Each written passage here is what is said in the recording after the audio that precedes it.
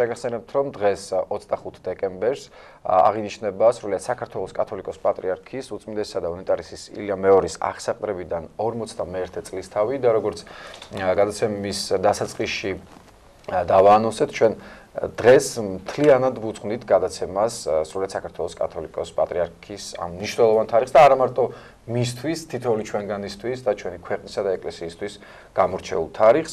სიამოვნებით გვინდა წარმოგიდგინოთ ჩვენი გადაცემის პირველი სტუმარი, სტუდიაში იმყოფება საჩხერისა და ჭიათურის მიტროპოლიტი დანიელი. დილამშვიდობისა დაგლოცეთ მეუფე. დილამშვიდობისა ღმერთმა დაგლოცოთ. მიესალმები ჩვენს მაყურებელს.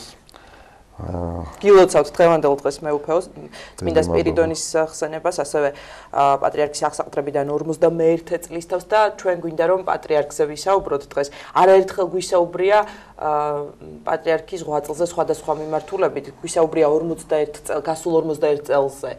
რა ხდებოდა ამ 41 წლის განმავლობაში, თუმცა ჩვენ არ გვისაუბრია პატრიარქის ხედვაზე მომავლისადმი, ანუ როგორ ხედავს პატრიარქი მომავალს, როგორ უყურებს და როგორ თუ საუბრობს ის თქვენთან, მღვდელმთავრებთან, ჩვენ მოგვისმენია, თქვათ, ქადაგებების დროს ეპისტოლეებში წაგვიკითხავს მისი, ასე ვთქვათ, ხედვა მომავლისა, მაგრამ აი საინტერესო იქნება, რომ თქვენგან მოვისმინოთ. მე მადლობა მინდა მოგახსენოთ მოწვევისათვის, დიდი პატივია, რომ ასეთ მნიშვნელოვან დღეს წილად ხდეს მისი უწმინდესობის შესახებ საუბარი, მილოცვა. ნამდვილად 51 წელი მე ვფიქრობ ეს არის გარკვეული ესეთი სიმბოლოს მატარებელი იმ თვალსაზრისით, რომ ბევრი ითქვა 40 წლის შესახებ 40 წელი ეს სიმბოლური ციფრია 40 ეს საკრალური ციფრია ეს არის 40 დღე რომელიც იმარხულა ასე ვთქვათ მაცხოვარმა ეს არის 40 ასე ვთქვათ წელი რომელიც მოსემ ატარა ერი და რომელ ებრაელი ერი ატარა უდაბნოში სანამ ჩაიყვანა აქ თუმცაში და ამას ძალიან გავს სწორედ პატრიარქის მოღვაწეობა აი ამ ერის გამოყვანას როგორც ფიზიკური ასევე სულიერი მონობიდან და ბევრი ვისაუბრეთ, მაგრამ ძალიან მნიშვნელოვანია იმაზე საუბარი, რომ სწორედ აი 40, ანუ იგივე 4 ათეული წლის შემდეგ დაიწყო მე-5 ათეული და ჩვენ გადავედით ახალ ათეულში. და ეს არის ძალიან მნიშვნელოვანი, იმიტომ რომ ესე იგი მთელი ეს 40 წელი მიუხედავად იმისა, რომ ეს წარმოუდგენელი გამარჯვებების წელი იყო, წარმოუდგენელი განსაცდელების გადალახვის და დაძლევის წელი იყო, რასაც ტიტანური, ასე ვთქვათ, მოთმინება, რაღაც საოცარი ძალისხმევა ჭირდებოდა და ღვთისა და მოყვასის რაღაცა ესეთი წარმოუდგენელი სიყვარული, რომელიც შეიძლება ჰქონდეს მხოლოდ იმ ადამიანს, რომელმაც იცის აი 2000-სლოვანი ქრისტიანობა არა გონებით, არამედ არსებით, რომელიც აი ამ ქრისტიანობის, ну, თუ შეიძლება ითქვას, აი მთლიანად ქრისტიანობის სულით არის გაჟღენთილი და არა მარტო ქართული ქრისტიანობის, მსოფლიო ქრისტიანობის. ესე იგი პატრიარქისთვის, როდესაც ის საუბრობს, ჯერ როგორ უყვარს მას სამშობლო, როგორ მნიშვნელობას ანიჭებს იგი სამშობლოს, მაგრამ არასოდეს არ იგრძნობა, რომ თქვათ ნაკლებად უყვარდეს რომელიმე სხვა ეკლესიის წარმომადგენელი და სხვა არაქრისტიანიც კი, ესე იგი ეს საოცარი ის განცდა და ამიტომ მასში არის ეს მთელი ისტორია, ეს 2000-სლოვანი და მე მინდა ვთქვა, რომ ესე იგი აი ასეთი პიროვნების მიერ 40 წელი ეს რაღაცა ესე იგი რაღაც ძალიან დიდი მისიაა, ეს არ არის მხოლოდ საქართველოსთვის ეს მისია, ეს არის ზოგადად ეკლესიის, ქრისტეს ეკლესიის სულიერი განმტკიცების 40 წელი, მართლმადიდებლობის 40 წელი, რომელიც ამზადებდა მართლმადიდებელ ეკლესიაში რაღაც ისეთ ასე ვთქვათ შეიძლება ითქვას ციხე-სიმაგრეს, რომელმაც უნდა გაუძლოს ბოლო ჟამის აი ამ განსაცდელებს, იმიტომ რომ ჩვენ ვიცით ბიბლიაში ნაწინასწარმეტყველება, რომ ბოლო ჟამს იქნება უმძიმესი განსაცდელები. და შესაბამისად ესე იგი ჩვენ უნდა გვესმოდეს რომ აი ამ უმძიმეს განსაცდელებს გაუძლებს მხოლოდ უმაღლესი სულიერების მქონე ქრისტიანული ესე ვთქვათ ეკლესია და ჩვენ ხედავთ რომ აი მართლაც სულ უფრო და უფრო ეს ნიშნები ჩვენ თვალწინ ხდება მათი აღსრულება ის რაც ვთქვათ სადღაც 40 წლის წინ 50 წლის წინ არც კი გაიფიქრებდა ადამიანი რომ ეს დასაშვებია დღეს ეს არის პირიქით ითვლება რომ ეს არის ნორმა და მისი ყველა საწინააღმდეგო აზრი რომ ეს ცოდვა ეს არის რაღაცა უკვე ანომალია ეს არის რაღაცა ესე ვთქვათ არაბუნებრივი და რაღაცა პირიქით დამაბრკოლებელი და აი შესაბამისად მინდა ვთქვა რომ ეს ყველაფერი ეს 40 წელია ესეთი რაღაცისთვის და აი მზადება იყო და აი ამისთვის იყო ეს მზადება და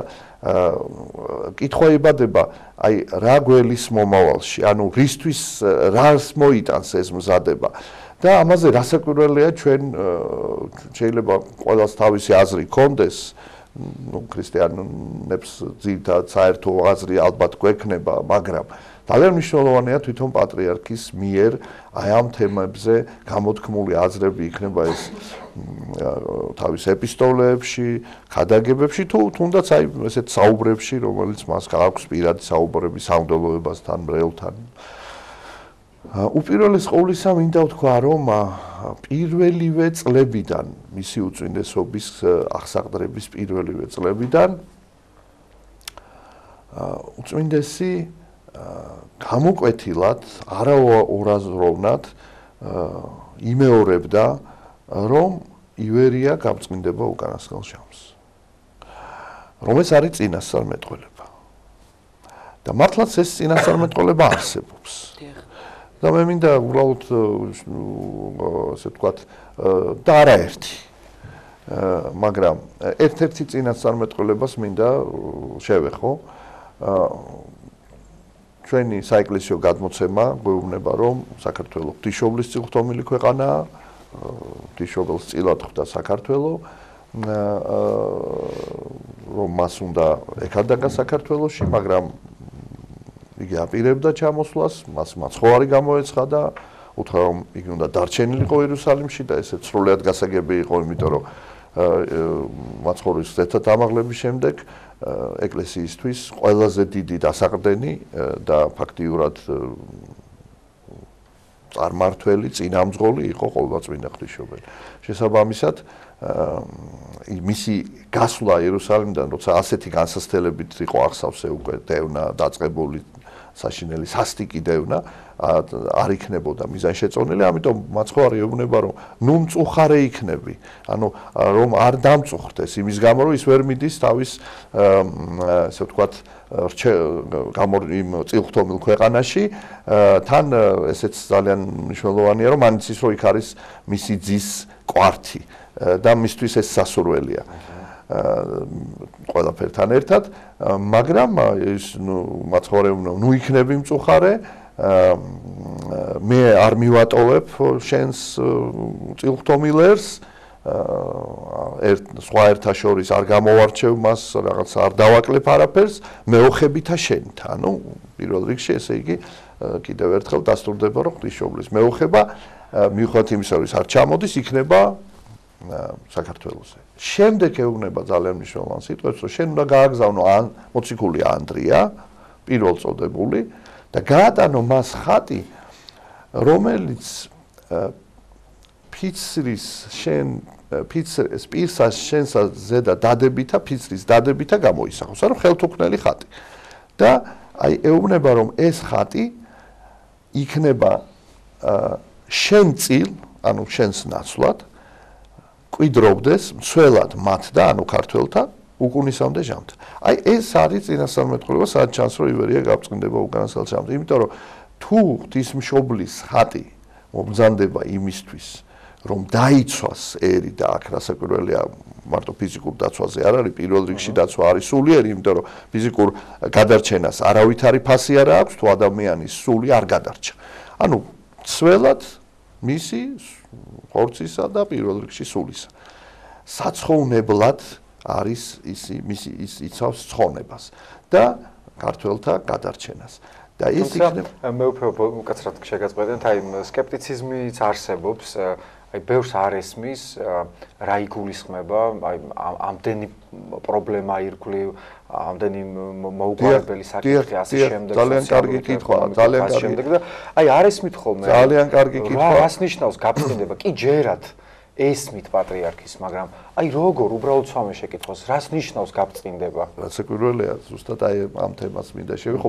უბრალოდ მე ჯერ ვამბობ რა არის ის საფუძველი, რის საფუძველზეც, ვთქვათ, ერთ-ერთი პირველი საფუძველი, რის საფუძველზეც მისი უწმინდესობა ამას ბრძანებს. რომ ეს არის ზუსტად, ესე იგი, პირველივე წინასწარმეტყველება უფლისა, რომ ღვთისმშობელი დაიცავს საქართველოს ვიდრე აღსასრულამდე სოფლისა და დაიცავს აწყურის ღვთისმშობლის ხატით, ანუ თავის ხელთუქმნელი ხატით, რომელიც შემდგომ ეწოდა აწყურის.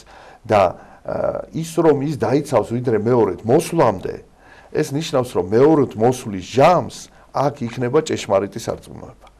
ამ ქვეყანაში დაცული იქნება ჭეშმარიტი სარწმუნოება მაშინ, როდესაც სახარებაში წერია, რომ რჩეულნიც კი ცდუნდებიან ბოლო ჟამს. და ძალიან ცოტა იქნება, ვისაც სარწმუნოება იქნება. და აქ ლაპარაკია, რომ ქვეყანა გადარჩება. არა თუ ის ნათქვამია, რომ მორწმუნეები იქნებიან. მცირე ჯგუფები მთელ სოფლიოში იქნება. მაგრამ მთელი ქვეყანა რო გადარჩეს, აი ქვეყანა მთლიანად, ერთიანად, ეს ასეთი რამ არსად არ წერია. ათონის მთა რომ ათონის მთა არის, ეს ქვეყანა არ არის, ეს არის მთა. ოაზისია მართლმადიდებლობის და ბურჯია მართლმადიდებლობის 10 საუკუნის განმავლობაში. იმასეც კი არის წინასწარმეტყველება ბოლო ჟამს ის ზღვის ფსკერზე ჩაიძინა. წლით დაიფარება. დიახ. აქ არ არის ეს შემთხვევით ნათქვამი, იმიტომ რომ ქვეყანა შეიძლება იცით რა ხდება, შეიძლება მართლმადიდებელი ეკლესია რასაკვირველია ვიდრე მეორედ მოსვლამდე იქნება და მართლმადიდებლები იქნებიან. არა მარტო მართლმადიდებლურ ქვეყნებში. ჩვენ ვხედავთ რომ არამართლმადიდებლურ ქვეყნებში ძლიერდება მართლმადიდებლობა და ბევრი არამართლმადიდებელი, ვთქვათ, არატრადიციულად მართლმადიდებლურ ქვეყნებში პროტესტანტული და კათოლიკური, ასე ვთქვათ, ეკლესიებიდან მართლმადიდებლობას ღებულობენ, მართლმადიდებლები ხდებიან. ანუ მართლმადიდებელი ეკლესია რასაკვირველია მთელ სოფლიოში იქნება, მაგრამ ქვეყანა როგორც ასეთი მართლმადიდებლური ძალიან ძნელად წარმოსადგენია რომ იყოს. აი არის მაგალითად საბერძნეთი, არის რუსეთი და ჩვენ ვხედავთ რომ იქ ძალიან ბევრი პრობლემებია წმინდა აღსარებლობით თვალსაზრისით. მიუხედავად იმისა რომ იქ არიან გამორჩეული ღვთისმსახურები, მრევლი, მაგრამ აი ქვეყანა, აი აქ არის ის შესაძლებლობა რომ ეს ქვეყანა გადარჩეს. ეხლა რაც შეეხება თქვენ კითხვას, არაჩვეულებრივი კითხვა, იმიტომ რომ ახლა რაღაც ილუზიებში ხომ არა ვართ, ხომ არ არის ეს ოცნება, რომელიც ჩვენ გვინდა რომ ასე ვთქვათ, დავიჯეროთ. აი აქ არის სწორედ ის მომენტი, რომ დიახ, საქართველოში ჩვენ ვხედავთ ძალიან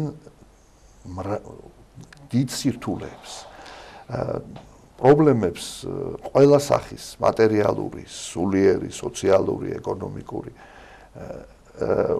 საზოგადოებაში, თვითონ ეკლესიის წევრებს შორის რაღაცა გარკვეულ უძლურებებს ხედავთ და ეს რეალობაა, ეს ფაქტია, მაგრამ ჩვენ გვმართებს ასეთი სწორი, ასე ვთქვათ, საზომი უნდა გქონდეს მოვლენების შეფასების და ჩემი აზრით სწორი საზომი ეს არის ის თუ რა ვითარებაშია თანამედროვე მსოფლიო.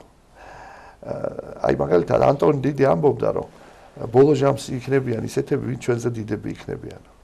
და უბრალოდო წმინდა მამები ამბობდნენ უბრალოდ პატიოსნად რო იცხოვროსო ღვთისმსახურმა და ეკლესიის წევრ უბრალოდ აი ძალიან მცირე თავისი ღვაწლი რო შეასრულო ის სასუფეველში აი ამ შუა საუკუნეების წმინდანებზე მაღლა დადგება იმდენად რთული იქნება ამ დროს სიწმინდის შენარჩუნება. და წარმოიდგინეთ თქვენ რომ აი თავისთავად ეს საბჭოთა კავშირი ეს ხო გამოვლინება, ეს არ არის მხოლოდ პრობლემა, ასე ვთქვათ, მარქსისტულ ლენინისტური იდეოლოგიის. ეს პრობლემა არ არის, ხო? ეს არა, მხოლოდ ეს იდეოლოგია, ეს მარქსიზმი და ეს კომუნიზმის იდეოლოგია. რა არის ეს მარქსიზმი და კომუნიზმი? ეს არის პროცესი, რომელიც დაიწყო ქრისტიანულ ქვეყნებში, პირველ რიგში დასავლეთ ევროპაში. ეს პროცესი დაიწყო სეკულარიზაციის პროცესი. ანუ გამოცხადება იმისა, რომ კი ბატონო, ყველას აქვს უფლება სწამდეს, მაგრამ არ არის აუცილებელი, რომ ჩვენ ყველანი აი ქრისტიანები ვიყოთ და რაღაც აი თავისუფლების იდეა, რომელიც ემიჯნება ქრისტიანობას და მიჯნავს, ესე იგი, სოციალურ სფეროს, ანუ საზოგადოებრივ სფეროს, მიჯნავს ეკლესიისაგან, სახელმწიფოს და ამას აკეთებს ძალიან რადიკალურად, უხეშად და თანდათან აი ჩვენ ვხედავთ, რომ აი ეს ათეიზმი უმრავლესობის ცნობიერება ხდება. ეს ინერცია გრძელდება. ეს ინერცია გრძელდება მსოფლიოში. მაგრამ აი სწორედ ეს არის ბიბლიაში ნაწინასწარმეტყველი ბოლო ჟამს იქნება დიდი რწმენის, ესე ვთქვათ, განხმება რწმენა, დაიშილდება სიყვარული. ეს ყველაფერი ნაწინასწარმეტყველი. ეს პროცესი მიდის და ეს საბჭოთა კავშირი ამის ნაწილი იყო. უბრალოდ ერთ-ერთი გამოვლინება, ну, ვთქვათ, ფაშიზმის ამის ნაწილი იყო. როცა ადამიანი ამბობს, რომ ადამიანს გონებას ყველაფრის მოწესრიგება შეუძლია. ანუ ადამიანი გაემიჯნა ღმერთს, გახდა ავტონომიური და ის ფიქრობს, რომ ღვთის გარეშე ის არაჩვეულებრივად წარმართავს ბედნიერ ცხოვრებას და უძღებიშვილის იგავი მეტი არაფერი არ არის. და რა სადაღმოჩნდა უძღებიშვილი, ღორების საჭმელი ენატრებოდა. აი ამ მდგომარეობაშია დღეს კაცობრიობა, მაგრამ მაინც ეს ილუზია, სწორედ ილუზია ის არის, რომ ადამიანს გონია, რომ საკუთარი ძალით რაღაცას მიაღწევს და სინამდვილეში სულ უფრო და უფრო შედის, ესე ვთქვათ, ჩიხში. და მინდა გითხრათ, რომ აი ამ პროცესში ჩვენ შეიძლება ისეთ სურათი დავინახოთ, რომ რაღაც აი ღვარცოფი უღმერთობისა, ურწმუნოებისა, აი ესეთ სოდვილი ცხოვრებისა, აი როგორც ნიაღვარი მოდის და უნდა წალეკოს თელი სამყარო. აი ეს წარღვნა ამ შემთხვევაში არის სულიერი წარღვნა. აი ეს არის პირდაპირ არის ნაწინასწარმეტყველები, რომ იქნება მრავალი ცრუ მოძღვრება და ცრუ წინასწარმეტყველება. და გამრავლდება. ბოლო ნიშანი ერთ-ერთი იქნება. ანუ წალეკილია აი ამ ადამიანური გონების მიერ შექმნილი ესე ვთქვათ 1000-ობით და 10000-ობით ესე ვთქვათ მოძღვრება ყოველდღე იბადება რაღაც ახალი მოძღვრება და შესაბამისად აი ამ ნიაღვარში აი ხა წარმოიდგინეთ რომ პატარა გემი რომელსაც ვერ ეხება ეს მოაქვს ამ ღვარცობს ხო რაღაცა შეიძლება კლდეები და რაღაცა სახლები და ესენი მოქონდეს ხო რასაც ჩვენ უყურებთ აი ეს წყალდიდობები და ის რო არის და უცებ რაღაცა პატარა გემი ამ დინების საწინააღმდეგოდ ესე იგი გაჩერებული ამას ვერ მიაქვს ეს დინება და ცოტათი ზემოთ მიდის ეს საქართველოა წარმოიდგინეთ ესეთი გემი აი ესეთი გემია საქართველო რომელიც წინამძღოლიც არის პატრიარქი და ეს პროცესი ნელი პროცესი შეიძლება შეუმჩნეველი მაგრამ პროცესია და ჩვენ ვხედავთ რომ რა ჩაიბარა 40 წლის წინ პატრიარქმა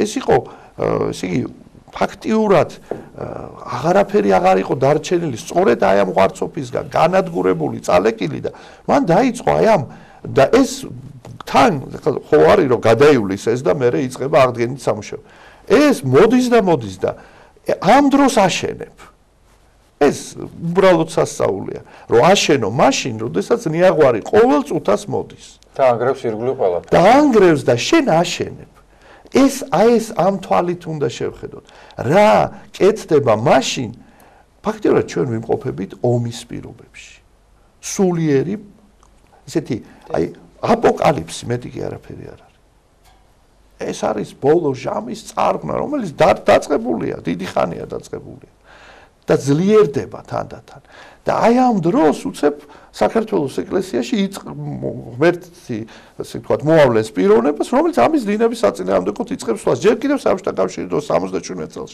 ვინ იფიქრებდა რომ ეს საბჭოთა კავშირი დაემხობოდა საერთოდ ყველას ეშინოდა რომ სოფლიოს დაიპყრობდა ვისაც ახსოვს ეს პერიოდი. არათუ დაიშლება. და ვინი ფიქრობდა 90-იან წლებში, როდესაც პატრიარქი ამბობდა, რომ სამება აშენდებოდა, მაშინაც არ გუჯეროდა, ხო? საერთოდ პატრიარქი რამეს რო იტყო და როგორი ჩვენი პატრიარქი, როგორი სუფთა ადამიანია, როგორ ჯერა რაღაცა და მე უცებ ის რო ისე გასშესრულდება, საქმეთ იხსენოდა, უი რა კარგია და ის გავიწყდებოდათ, რომ ეს წარმოუდგენელი. ასე იყო მაგალითად სასულიერო აკადემიის გახსნას. წარმოიდგინეთ 80-იანი წლებია. პატრიარქი სრულიად ახალგაზრდა ასაკის პატრიარქი წერს, ესე ვთქვათ, მთავრობას, რომ უნდა გახსნას აკადემია. ნუ სიცილით მოგტენ, რატო წერს ამ წერილს? აი ხო იცის თვითონაც, რომ ეს აბსურდია. მერე წერს მოსკოვში. იქაც ნუ სიცილით ხდებიან, აი რა აზრი აქვს ამის წერას. და გადის დრო და 88 წელს ჯერ კიდევ საბჭოთა კავშირია. იხსნება აკადემია. ყველა გაგვირებულია რა მოხდა. როგორ? წინააღმდეგი იყო ქართული მხარე, წინააღმდეგი იყო ესე ვთქვათ რუსეთი, ცენტრალური ესე ვთქვათ ხელისუფლება, მაშინდელი საბჭოთა კავშირის და უცებ გაიგო. ეს სასწაულებია. სასწაული იყო ჩვენი ესე იგი ავტოკეფალიის აღიარება. 15 საუკუნე უდიდესი წმინდანები იბრძოდნენ ამისთვის, რომ კონსტანტინოპოლის ეპარქიას ეღიარებინა ჩვენი ავტოკეფალია და პატრიარქმა ამას მიაღწია. სასწაულია კონსტიტუციური შეთანხმება. იმიტომ რომ ეს არის წარმოუდგენელი დემოკრატიის, ლიბერალური დემოკრატიის პირობებში, რომ შენ შექმნა ასეთი სივრცე, რომელიც არ არღვევს ამ პრინციპებს და შესაბამისად, ესე იგი, მართლმადიდებლობას. ამიტომ მე მინდა ვთქვა, რომ აი ეს პატრიარქის ხედვა ამ მომავლისა არის აბსოლუტურად უნებრივი, უბრალოდ ჩვენ მცირედ მორწმუნეობის გამო გვიჭირს ამის მიღება და დაჯერება. ძალიან დიდი მადლობა, მეუფეო, დაგლოცეთ, გილოცავთ კიდევ ერთხელ დღევანდელ დღეს და ძალიან დიდი მადლობა, რომ დღევანდელ დღეს, როდესაც თქვენ წირვაზე თავად გეჩქარებათ, გამონახეთ დრო იმისთვის, რომ მობრძანებულიყავით სტუდიაში. და ჩვენ გავკადნიერდებით და უდიდესი სიყვარულით ლოცვა კურთხევას გამოვითხოვთ მისი უწმინდესობისგან და დიდი სიყვარულით გულთბილ მოკითხვას დაგაპარებთ. თხოვრობ დაგლოცოთ. დიდი მადლობა. დიდი მადლობა. შევახსენოთ მაყურებელს, სტუდიაში საუბრობდა ჭიათურისა და საჩხერის მიტროპოლიტი დანიელი დათუაშვილი. გრძელდება